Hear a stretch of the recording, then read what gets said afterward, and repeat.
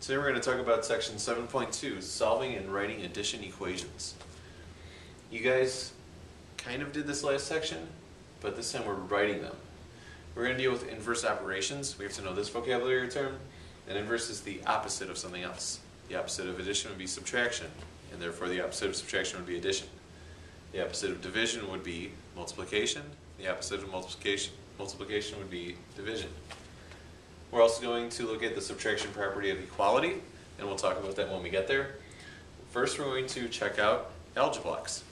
So with the algebra blocks, we're going to use yellow as our variable and green as our unit. We're going to try to solve this problem. X plus 3 equals 11. You might say, well, I can use guess and check, or I can just think of a number using mental math. But sometimes we won't because the numbers will be bigger. We're just going to use this to help us out. 1x plus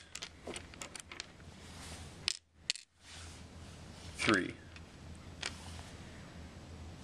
equals 11. So we need to get 11.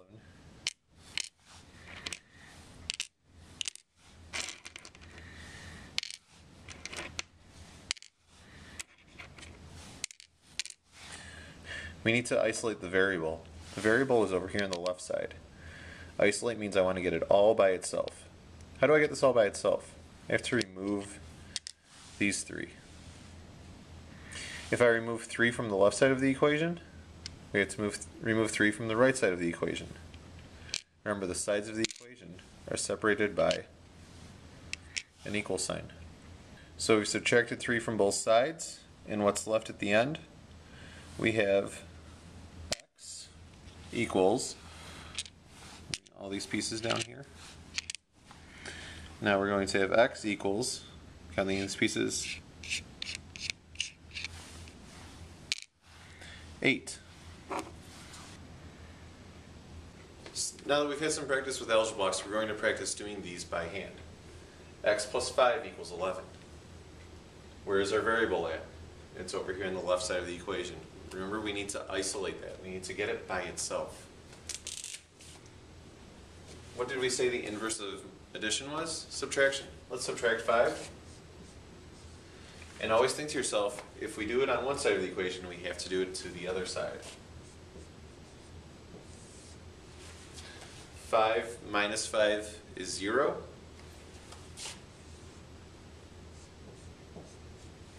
The x will stay there. X is not subtracting anything. Equals 11 minus 5 is 6.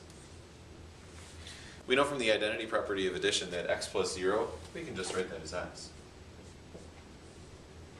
Therefore, x equals 6.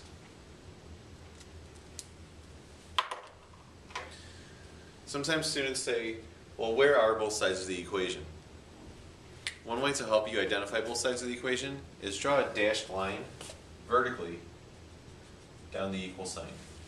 Then we know for sure that this is the left side of the equation and this is the right side. Our variable here is also on the left, m plus 14. Thinking what's the inverse of plus 14, and that's minus 14. So we're going to subtract 14 from both sides. 14 minus 14 is 0. We can look back at the problem we did before too. Or we can just say, well, that's 0, so I'll just write m. M equals 83 minus 14. If you have to borrow or carry, you can do that all right here. Everything is set up vertically for you.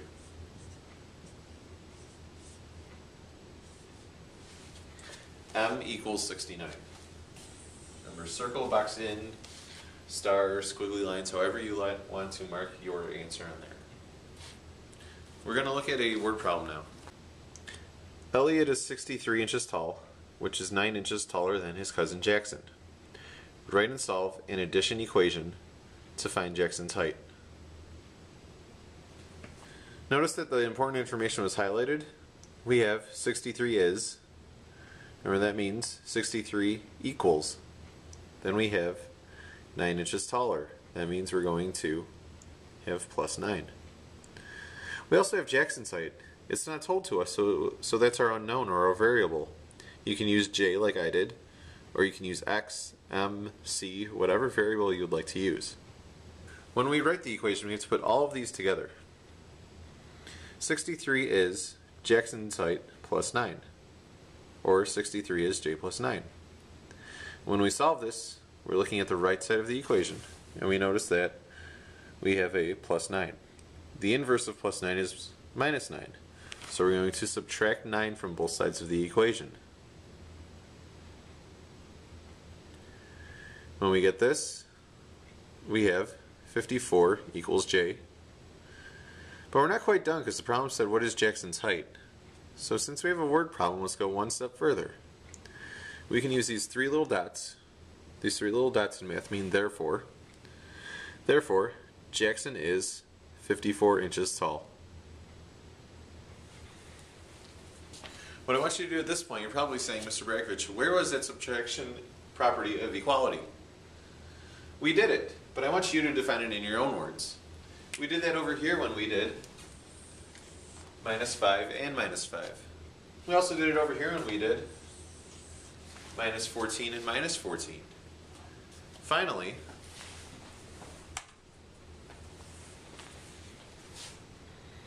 we did it right here when we did minus 9 and minus 9. I want you to write the subtraction property of equality in your own words.